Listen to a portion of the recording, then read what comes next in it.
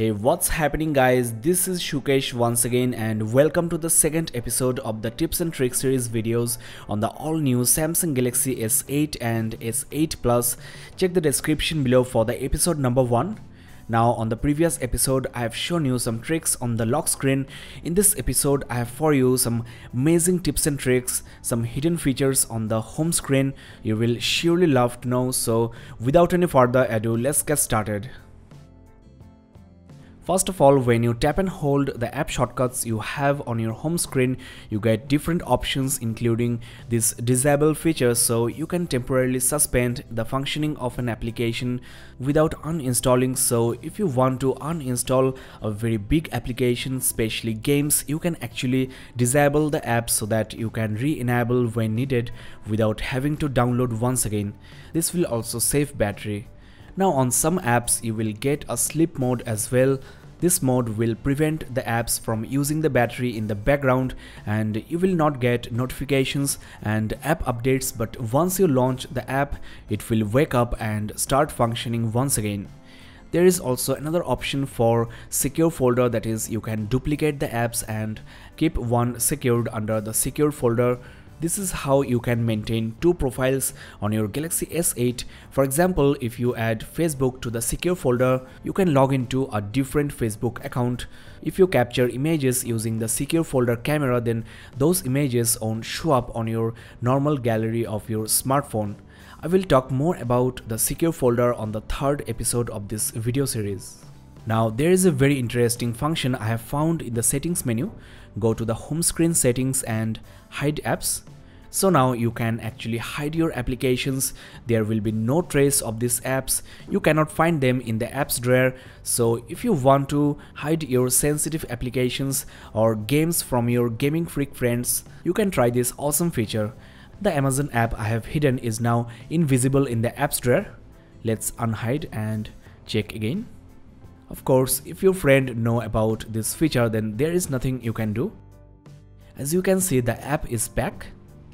Now just like any other Android device, you have app shortcuts on the home screen and a separate apps drawer, but if you want you can actually go for a single page view, that is all of your apps will be on your home screen and there will be no separate apps drawer, just like iOS. Go to this home screen layout setting and switch to the home screen only view. Now as you know, the display aspect ratio of Galaxy S8 and S8 Plus is 18.5:9, but most of the applications are actually optimized for 16:9 displays. So if you want full screen view of your apps, you can actually check this option here. A lot of apps are already optimized, and for the rest of the apps you can either enable or disable full screen view. For example, this application is now in 16:9 aspect ratio. You have blank screen at the top and also at the bottom part of the screen, but if you enable this feature then you get the full screen view. Now this is very important. The default resolution of your S8 and S8 Plus is Full HD Plus, but if you want to get the most out of the display, do switch to Wide Quad HD Plus resolution, which offers 529 ppi, which is needed for VR gaming. Since the display is huge, this will put some strain in your eyes, so you can reduce the blue light emitted by the display, make the screen warm. I do recommend you to schedule this option from sunset to sunrise, as blue light disrupts sleep patterns by increasing the alertness to the brain. You can also reduce the capacity and keep this on all the time. Well, you can reduce the eye strain further by turning the display into grayscale. All you have to do is press and hold the power key and the volume up button simultaneously for a while. This trick is not enabled by default. I'm gonna show you how to do that in a minute. As this is a Super AMOLED display, grayscale will save considerable amount of battery and this will provide more pleasant reading experience in the browser or in ebooks. Now go to your settings menu, then accessibility, direct access, enable this option. It will create a shortcut to the following options here. I have enabled grayscale, but you also have a couple of other options. So it's a really nice and handy trick. I think you should enable on your S8 and S8 Plus. Though you have edge-to-edge screen on this Samsung flagship, still the 6.2 inches screen is not usable. With one hand you cannot reach the top part of the display with your thumb, so whenever needed you can just swipe up diagonally from either bottom corners and shrink the whole display to your right or left. This is, I think, a must-know feature, especially if you are the S8 Plus user. So go to the settings menu, then advanced features, one-handed mode. There is another way you can shrink the screen just by triple tapping the home button. I think it's easier than swiping up from the bottom corners. Now, one of the main benefits of having a huge screen like this is you can truly multitask. You can minimize, that is, shrink the applications and convert them into floating pop-up windows.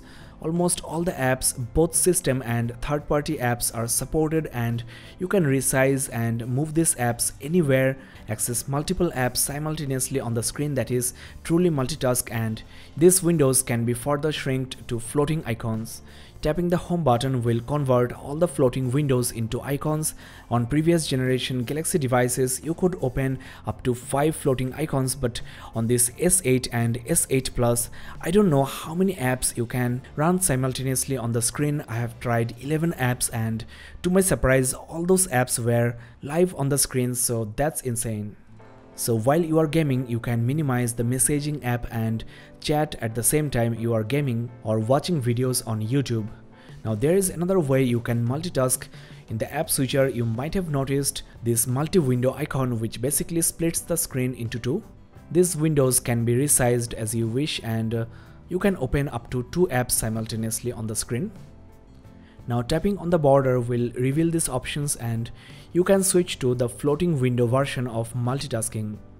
There is another way to split the screen. Just tap and hold the apps and swipe to the top. Now what I like most about this multi-window multitasking is you can transfer text from one window to another. That is, you can take notes very easily.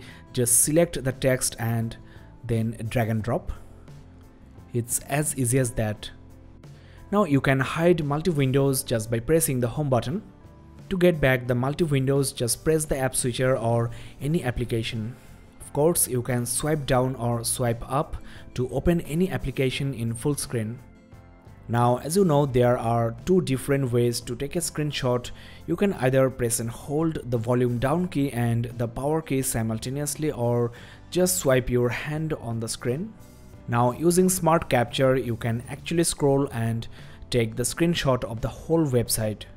You can also draw or annotate on the screenshot right away.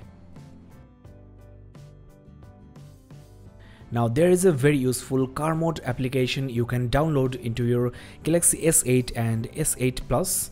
You can use your voice to make calls and write text messages. This app can read out your messages as well. You can control your music and other features of this application hands-free. If your car already has a display, then you can mirror your phone screen into your car's display using MirrorLink. Just connect your phone to the car via USB. No need to mention, you can download the car mode application from the Galaxy App Store. Next, let's talk about the edge screen feature. Well, as you know, if you swipe on this strip here, you can actually get different edge screens, and I have downloaded a couple of new screens which are very useful and also very interesting. You can get live RAM status, and also direct call enables you to make calls right away from the edge screen. You can put calculator and also widgets. There are so many edge panels. To download, click on the settings icon, and most of these panels are free. You have People Edge, Apps Edge, Yahoo Finance, Sports, and also Quick Tools, a coin toss option. You also have Smart Select, Clipboard, Reminder, which is the most suitable app. There is Device Maintenance, Task Edge, Weather, Calendar, Samsung Internet, Bookmarks, CNN, Edge Board, Running Apps, Fast Notes, Notification Edge, and also a full-fledged calendar, Data Usage Manager, Quick Notes, Soft Key Edge, Music Controller, and also an edge panel for Snapchat friends. To download all these panels, just click on this download option here. Well buddies, we are at the end of this episode number 2. The next episode is on the way. Make sure you are subscribed and don't forget to watch the episode number 1 if you haven't already. So thanks a lot for watching. Don't forget to like and comment. This is Shukesh Banik signing off. Have a nice day, guys.